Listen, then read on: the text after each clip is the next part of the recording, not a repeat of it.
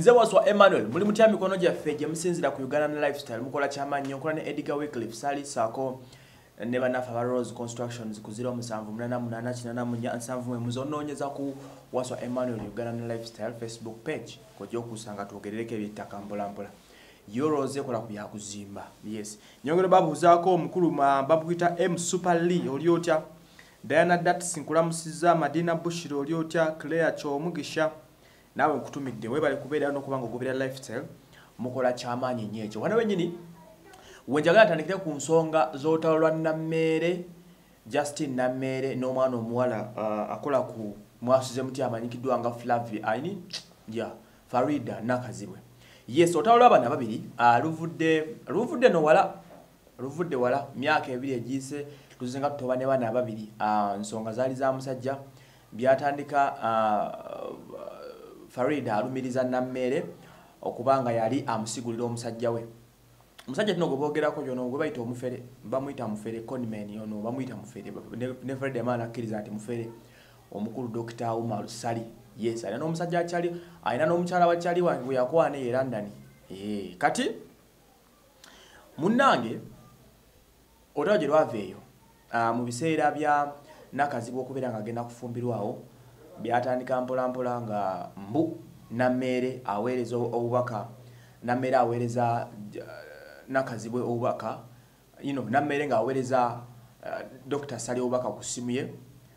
yeetanga Dr. Misere obubaka ku ssimu ye nga mukwana kino kiri ekintu ekyatabula ennyo Faridah ng'agamba nti lwaki Nameere tava ku musajja we. Ekintu kino Faridah yatuuka n'akyanika mu lujjudde n'atuuka n'okuwaabira Nameere mu kkooti era ne batoloba. Naye obuzibu bwava Faridah batuka ekiseera kkooti ng'etuuse ebintu bya defamation na biki Faridah namugamba ayita obujulizi mu katabulina ali awo ng'atunula butunuzi. Oluvannyuma ennyo byonna nga biwedde to make the story short Faridah akizuula nti ddala mutuufu Nameere teyalina musango. Omusango gwali ku Dr. Umar Sali. Jjuka nabakolera ku story mabega akawo nti Umar Sali ne Faridah bakyawagana. Era currently n'erinnya Faridah Nakazibwe takyakozesa linnya Sali ku bintu bye. Alo yatuka neyitanga Faridah Nakazibwe Sali ng'akola amawulire ge ne program gy'akolye okumakya. N'atuuka time naba nga takyabikola takyabyogera. Tubaga bannange Nakazibwe yagobaani Sali olw'obufere obwali bumuyitiriddeko naye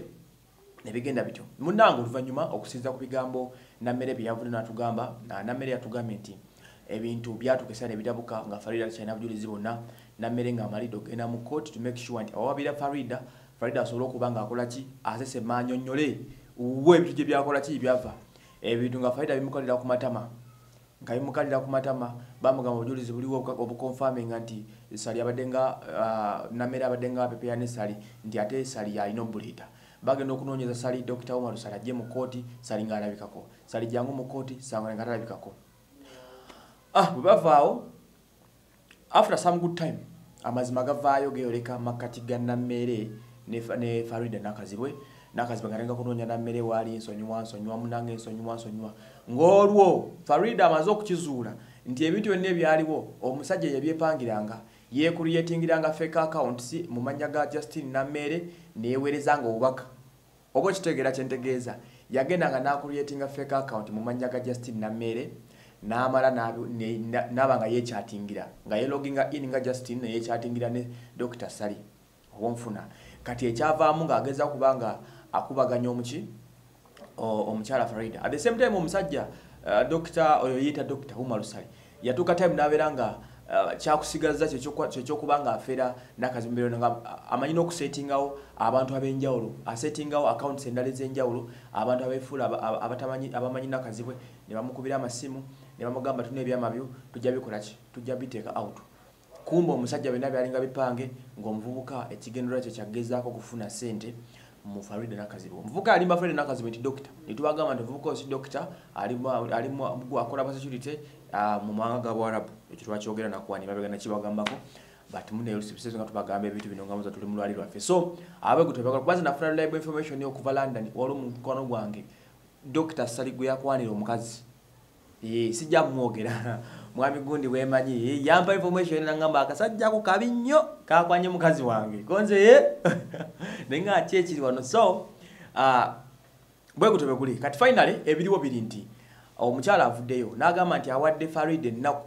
yasooka namwe ennaku 9 gy'emyezi 3 agende ku social media account ze yetondera abantu ku by'obulima bye yayogera kwani ku Justine Nameere emyezi 3 ne giggwako nga Faridah agamba kimu Nameere nti munnange nze nti abantu bajja konvuma jukana kwogerako ebigambo ne blabla nebirala jukira no Faridah yomu ku bakyala aba respected ennyo abakyala abawulirizibwa Faridah oza mogerako kigambo ne batakwambala era ebiseera Faridah yakola okutera Justine Nameere Faridah Nakazibwe yafuna sympathy y'amaanyi nnyo okuva mu bantu oba kitegera abantu bakyawa nnyo Justine Nameere olw'ebyo ebigambibwa nti Justine yalageza okubanga asikiriza n'okupepeta omusajja wa Faridah okitegera Justine yayogedde munyivu nnyo nga bw'okyule n'agamba nti amuwadde yamu emyezi 3 Faridah gye ebigambo bya postinga ku Facebook social media Twitter kwonna ebyali bikuba Justine Nameere nga bwa stalking omusajja we Justine agamba Faridah kyamulemerera emyezi 3 egyasooka n'amwongera emyezi emyamika namugawe kikulema ngenda kujja nkwabye kwe kuvayo namwabya mu audio gye yakoze ne balo empanvu gye yawandise n'akyusa social media kwonna ng'agezaako okulaga yakolokose Faridah n'amugamba gwe vaayo bwetondera abantu bw'otetondera abantu ngenda kuswaza ekyo kimu ekyokubiri ngenda kuwabira mu kooti ate saagala nkulopenda mu kooti kuba oli munaku tuna sente zogenda kunsasula wane twategeredde nti Faridah Nakazibwe akyapangisa myaka 2 gy'amaze mbo ng'akola ku TV tanafuna sente zikola kikuba ekikazi kyamugambye nze nkubuulira mazima ne bwe ndakulupa mu kooti tena sente zogenda kunsasula olebedde okuzimba ennyumba yo kyapangisa konze maama nnyawe ate kati nano tutuuseewo n'agamba yes nkoye okumanyiira that is Justine Nameere yayogeza obusungu bungi n'agamba abantu temumanyi bwe kiwulika muntu kujja ku defaming linyo na kulyonoona omukazi abadde nga njogerako ebigambo wanawa ng'ensi yonna erabanze ng'omubi Justine Nameere agamba nti bw'otuufu makkati awo mu mbeera okuba nga Faridah alinga amwogerako kino nakiri Justine yafiirwa obulamu bwe Justine yafiirwa sente ze Justine yafiirwa bizinesi ze bonna abali omusponsaringa balekerawo omusponsaringa olw'okuba yali agudde mu shit kati agamba tasobola kuleka linnya lye kufa lityo ng'ono ataayabutaaya kati munnange n'ono naye agamba Faridah naye agamba munnange nange saamanyi omusajja yanferanga anaye ebintu bizibu abantu nga Faridah bolaba nga bali saamwoyanga ne basoba mudda ne bamukakanako ne bamufeera batyo bamufeera mu bintu bya laavu ne bamuteeka ku down ku ttaka okitegeera n'atuuka n'okufumbira mu bufumbo banaye ebintu byensi bizibu omukazi yatotodde Faridah kati Faridah ali mu kwetonda ne yafuuka victim teyamanya so nga ebiseera biri yakolokotanga munne onkola kino onkola kirize tomanyiira wololo blabla bintu byali bwanvu nnyo ono Faridah tavudde mu ntalo juzi agenda kolokota Rebecca Kadaga Rebecca olwamuta juzi nagwinganako ne Zaratoto ne bavumagana wano bubi nnyo ku mukutu wawo so sikitegeera ki ekimusumbuwa people think she's very perfect naye alina obunafu bwe ng'omuntu okitegeera tava mu ntalo mwayogerera empola munnaake ogenda okuwulira nga mutuufu statements ezimu eno Faridah yagyogedde n'osirika nonoga yono gwe mmanyi waffe soft spoken ogenda okuwulira nga statement endala efuluma ali nnyo mivuyovuyo ebintu singa amawulire agabeeramu lwa bintu twebyategerekekaawo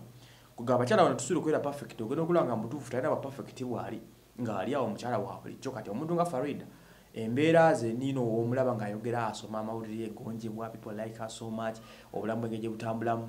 naye ogenda okuwulira nga statements ezimufulumako munesi z'abuntu bulamu kati oli eboozi bya Justine bikomyewo juzi yavumagana ne Zaratoto wano enkya n'eggulu bwe twavudde awo n'agenza okulaba postinga akola okutaba NTV musimanya nga ndaba nyina wempulidde banyenya amatabi n'engamba ye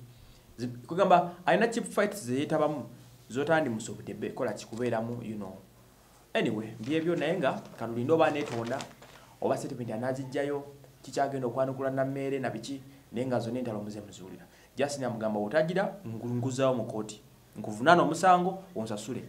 naye saagala nakuvunana kubaza ogenda okusasula toziina Justine ono nesi muwala wa bulijjo Justine muwala wa Minisita Sempijja era akasente ayinamuko nze wa Emmanuel